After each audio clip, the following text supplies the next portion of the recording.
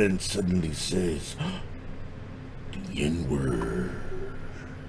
Alright, so you know how you can just tell when someone's not listening? Yeah, no, I know what you mean, bro. Yeah, they just kind of got this look on their face, and you know they're not listening. And I could tell this guy was not listening at all. Wow. Okay, Yeah, so I was like, man, alright, this nigga is not listening to me at all. So I'm gonna have to just tell him to his face like it is, alright?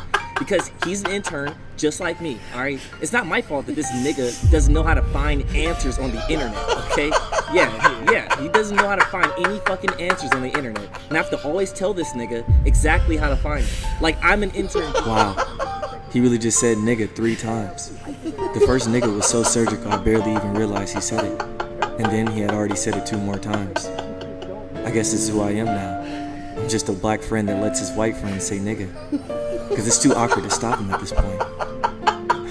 You know what? I gotta stop him. I gotta say something about this. Just keep trying to tell him that's that, crazy, but for real, can you not? Nigga, I'm not done talking yet, okay? God damn, like, you're acting just like this other nigga at my job who won't stop talking as well, alright? So back to what I was saying. Wow, now he just called me a nigga. Harriet Tubman, I am so sorry. He just said it with such confidence I didn't know what to do. I just feel like at this point I have to turn in my black card. Damn. I don't know where to turn it in. Do you go to any black-owned restaurant and turn it in there? I don't know. I don't have the answer to these questions, nor the answer to the question to get out of the situation. But I'm gonna try once again to stop him. It's not that hard. Just go ahead and do it, okay? Just do it. Man, but on a serious note, N-I-G-G-A. Stop interrupting me before I finish my story. I don't interrupt you during your long stories, okay? Damn.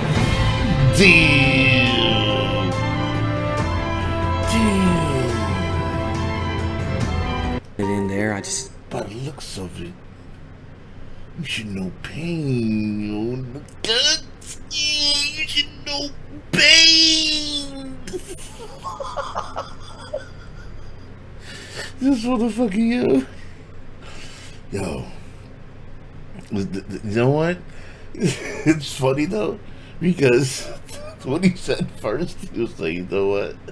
I guess I'm just the black friend that allows his white friend to say nigga.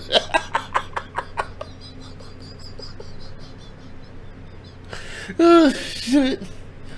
Oh god, yo. And then he just kept saying it.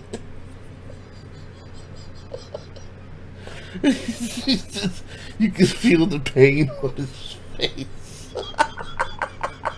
It's like, oh shit. Oh fuck, yo. Get the hell out of here, man.